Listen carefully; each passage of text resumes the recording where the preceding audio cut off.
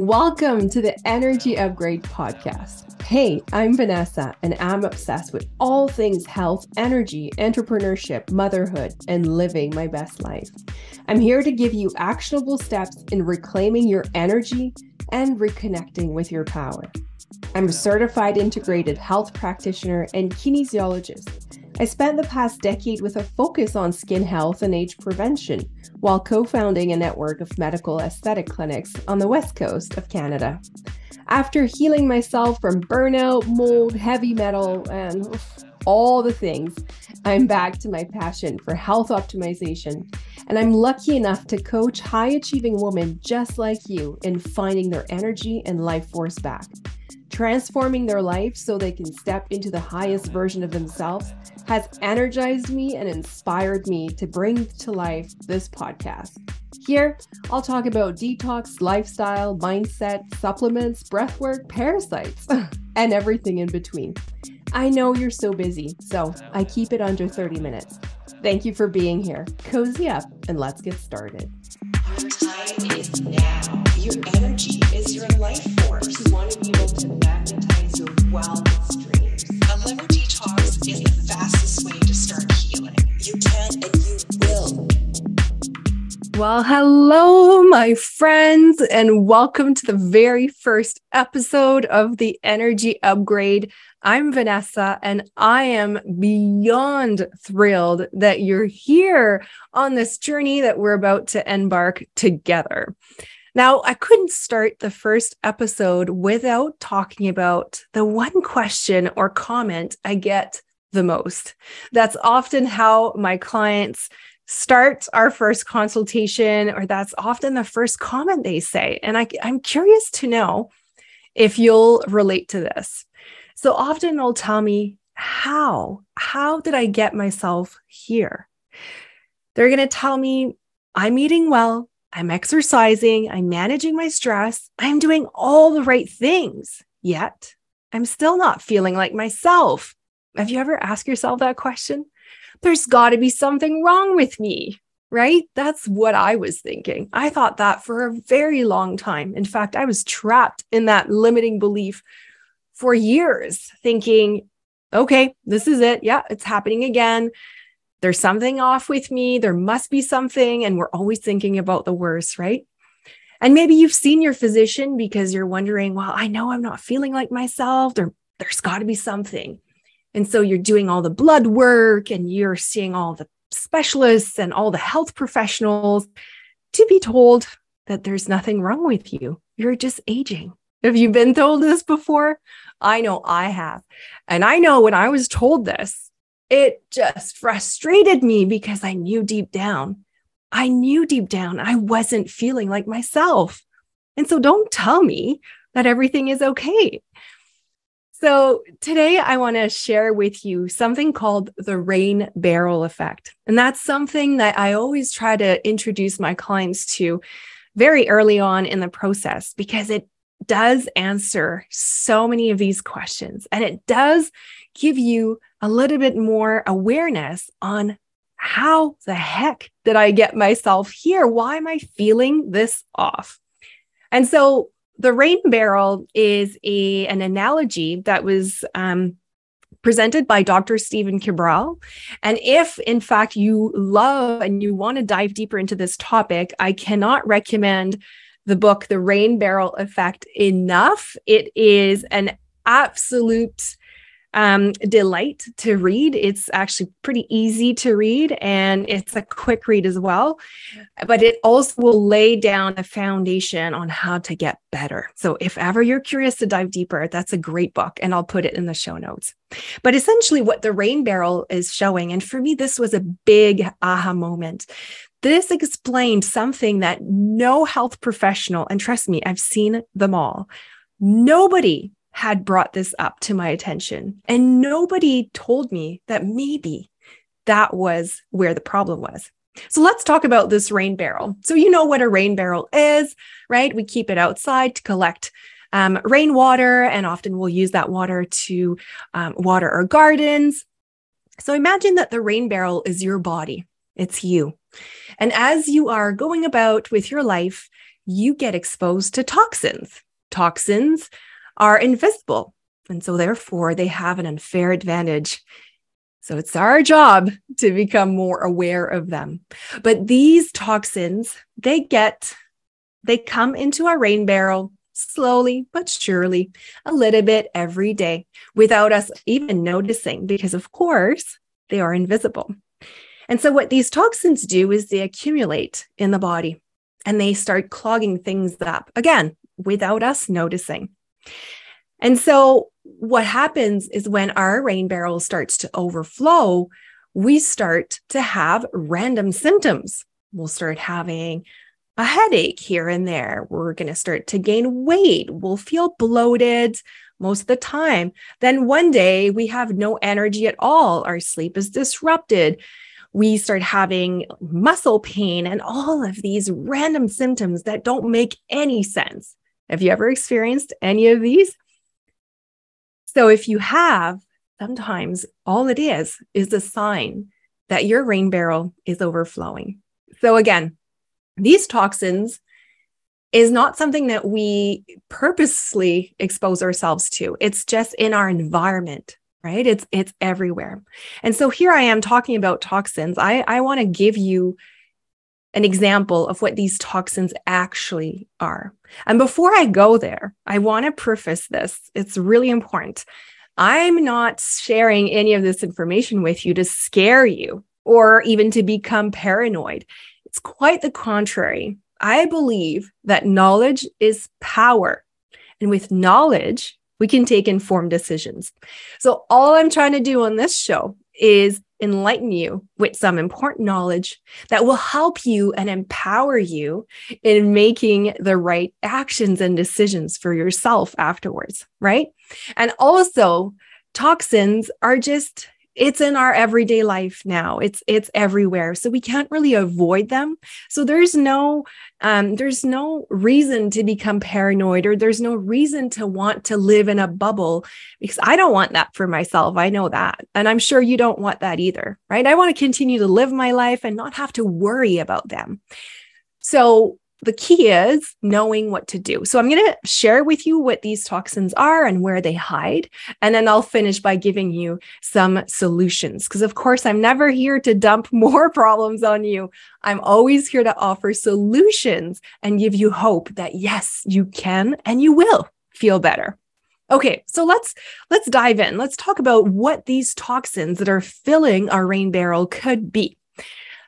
So one category is heavy metals. Heavy metals, for example, mercury, aluminum, arsenic. You've heard about this. We know they're not good for us because often it's very difficult for our body to excrete them. So they get stuck in our body. Where do we get heavy metals from? Well, it could be from fish. The higher it is in the food chain, so the bigger the fish is, the more chance it has to contain mercury, for example. And so tuna is a good example. Tuna should only be consumed about once a month because it is extremely high in mercury. And this is also true, or even more so true for kids. Because imagine the same concentration in a smaller body will have a bigger impact. And in kids, we see often the impact on behaviors. But anyway, that's something for another show. Heavy metals could also be silver fillings. So if you've had dental work, especially if it's been quite old, often if it's like the gray fillings that you have, often those have mercury in them. Then we have tap water. Tap water is extremely contaminated, and we know it has chlorine and fluoride and all the things that we don't want, and mercury also. So heavy metal is one toxin. Again, we don't see it, and that's really unfair.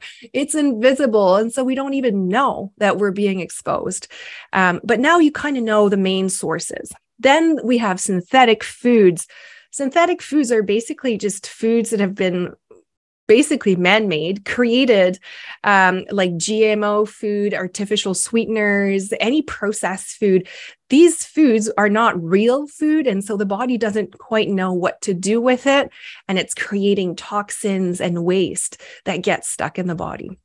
Then we move on to pesticides, our friends, and The biggest offender is what we all know, glyphosate. Glyphosate is an absolute disaster, unfortunately, because it's everywhere now, and it's very much so used in every monoculture out there and agriculture. And so we have to be really careful on how we source our produce in particular. So trying to go for organic whenever you can, local, and trying to buy from smaller market gardeners is usually the way to go. If budget doesn't allow you to buy organic, which is completely understandable, especially these days, then I always recommend to stick to the Dirty Dozen list, which basically features the 12 fruits and vegetables that have been shown to retain the highest amount of glyphosate. And so those ones should be prioritized as organic.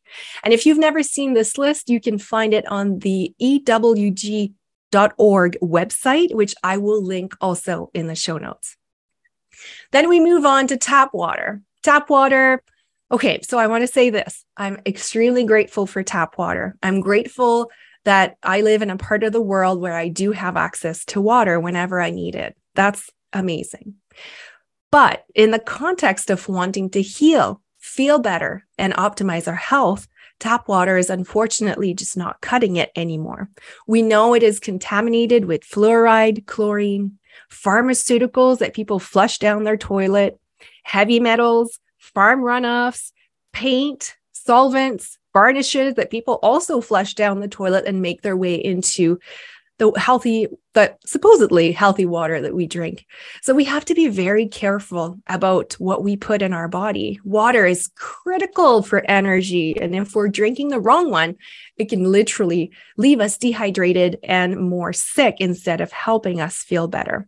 So be careful about the water that you source. I'll do a separate show on that, but as a rule, filtered spring water is the best. If you can have water with reverse osmosis, but important to have minerals put back in your water. You also have some tabletop filtration systems like the Berkey, the zero water filters. Those are also a good solution. Then we have daily stressors. Again, not something that we would think would be filling up our rain barrel, but it sure does. And it does accumulate in the body, especially stress from day-to-day life that just builds up, right? Often we don't even have time to sit and process some of the emotions and the stress that we feel. And so they get stuck in the body. We also have internal stressors that we also don't see. So perhaps we have a virus such as Epstein-Barr virus or Lyme disease that is floating around in our body, causing a whole lot of symptoms, yet we can't put our finger on it. Or maybe you have parasites. All of these will create internal stress. So it's this war zone inside of you, yet you don't even know it. So those will also fill up your rain barrel. Then we have electrosmog. So all of these EMFs, so electromagnetic field that are created from our internet routers, those 5G towers that we get to see everywhere now. And so these will create a magnetic field that will interfere with our own. Remember, our body is electricity. Our body is frequency. And so when we start messing with our own field, we will damage the internal communication between our cells. And so therefore, it's harder and harder for our body to heal and rejuvenate. And so, of course, that also does fill up our rain barrel. Then we have our indoor air, whether we're at home or in the office. We think, okay, we're good here. There's probably a filtration system or an HVAC system. But the truth is, it's believed that indoor air is 100 times more contaminated than outside air. And humans, and especially in the industrial world, are spending more than 90% of their time indoors, right? So when you combine these two things together, that's not good news. Now, how could it be contaminated, right? Maybe you're asking, where are these toxins coming from? Well, it's coming from building materials, furniture. Unfortunately, the furniture nowadays is cheaper and cheaper, made with glue, formaldehyde, MDF, which will off-gas for 10 to 15 years. So it's not only when you get it, sometimes there's that strong smell. And that's an indication that there's something wrong with this. But often we'll think, okay, well, when it doesn't smell anymore, there's no toxins coming out. But it's unfortunately, again, these invisible toxins are there for decades. Paint, mold is a huge problem indoor, especially if you've had any type of leakage or water damage. Often there's something stuck in the walls still. Things like air fresheners and scented candles and dryer sheets, all of these will also contaminate and pollute your air with the man-made chemicals. And so indoor air is a biggie. It's a big one when it comes to your rain barrel. Now we have cosmetics, so anything that we put on our skin. Remember, our skin is our largest organ. So it absorbs about 60% of whatever we put on it. And so think about it. It's believed that the average woman will put about 30 different man-made chemicals just in their morning routine alone. And that's from the shampoo you use, the soap, the body lotion, the face cream, the makeup. All of these really add up with synthetic chemicals that your skin will drink up. And then, of course, that will float into your bloodstream and start creating other issues. Again, if you're wondering, what can I use on my skin? I love the ewg.org skin database. They have all the brands and products that you can type in there and see how safe it is. So that's just a little trick there. Okay, two more things that are drastically increasing or filling up your rain barrel. Pharmaceuticals. So pharmaceuticals of any kind do create dysfunctions in the liver. That's 100%. Now, sometimes you always have to weigh the risk and benefits, right? It's always about that. And so sometimes you do need the pharmaceuticals, and sometimes it's for a temporary reason. But when you're using it chronically for a chronic condition and on a long-term basis, it's a good idea to really ask yourself, is this serving me? Is it just masking my symptoms? Is it actually healing me?